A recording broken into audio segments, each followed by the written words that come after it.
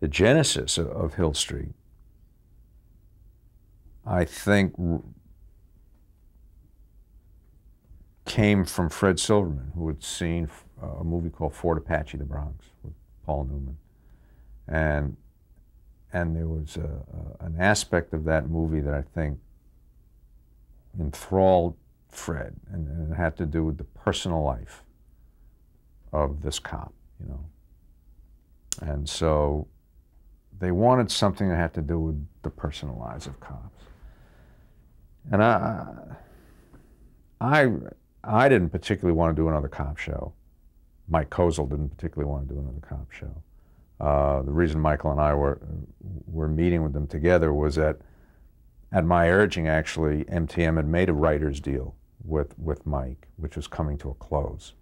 And he really hadn't done anything for one reason or another. So Stu Irwin said, would you work with Michael on a pilot for NBC? I said, sure, I love Michael, you know. And, you know, I'd had my brains beaten in so badly on Paris, I thought having a partner would be a great thing, you know. So it was off that we had these meetings. And he didn't want to do a cop show. He'd worked on cop shows. I'd worked on cop shows. We didn't feel like we had a whole lot to bring to the party, you know, that was fresh.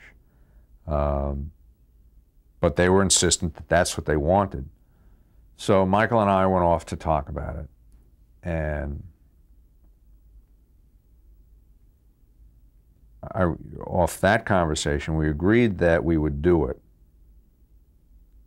on one condition, which we assumed would kill the deal right there. And I said to Brandon, I said, we'll do this pilot for you on the condition that you leave us completely alone to do whatever we want. And he said, okay. Oh, now we're stuck with it. So we go back and we start. You know, and this is in January already for something that has to be in front of the cameras in March. So, whew, not a lot of time. So we instantly started writing.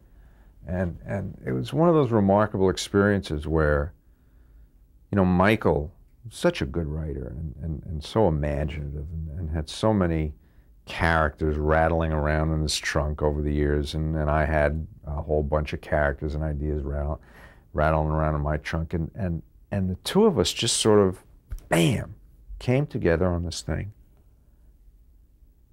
And we started to work, and about 4 days into it, we got a big blackboard in the office, and we started scribbling things and characters and things and stories and this and that.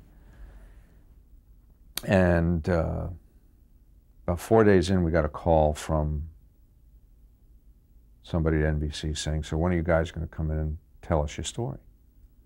And I said, well, we're not. What do you mean you're not? Got to come in and tell us your story? I said, no. I said, you told us we could just go off and do this thing with no interference from you, and we're taking you at your word. And I said, and if you'd just be patient for about another 5 days, we'll have a script. And we did. We wrote that script in 10 days. And it was remarkable. It was a great, great script. And everybody loved it. Everybody loved it. And then we wound up getting this 3-page, single-spaced memo from broadcast standards. You know, you can't do this, you can't do that, you can't say this, you can't say that, you can't. So we went over to have a meeting, and I said to Michael, I said, well, let's not just argue.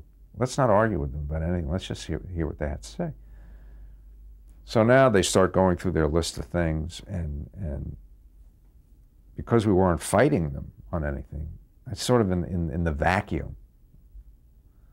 They eliminated like half their own notes, just as they went. Oh, well, we don't need this, we don't. And at the end of the meeting, I just got up and said, you know what, we can't do this project. Because I said, this project will not be what you wanted us to do and what we want to do if we have to accommodate all these ridiculous notes. And I left. So they went berserk. They called Grant Tinker. What is he doing? This, I said, Grant, I said, I'm just not going to do it. Now Grant got a little pissy at me. You know, he got mad at me, and I really, it was the first time Grant and I ever actually had a bit of a conflict, because I was digging my heels in, and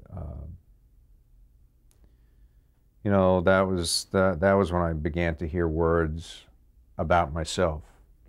He's arrogant. He's this. He's that. Blah, blah, blah, blah, blah.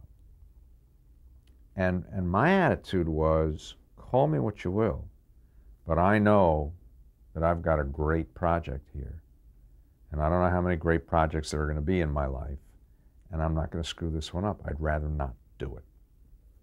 And they folded. They virtually folded on every point.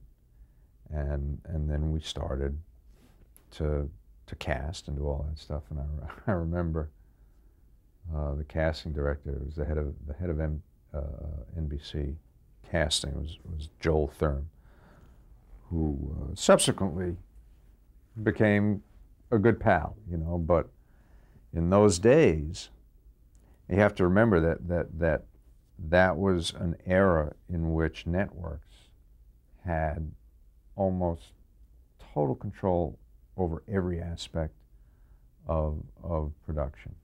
They had casting approval, they had writer approval, they had story approval. You know, you had to pitch them everything. And here we had, sort of in an impetuous moment from a network floundering in last place, extracted the promise of creative autonomy.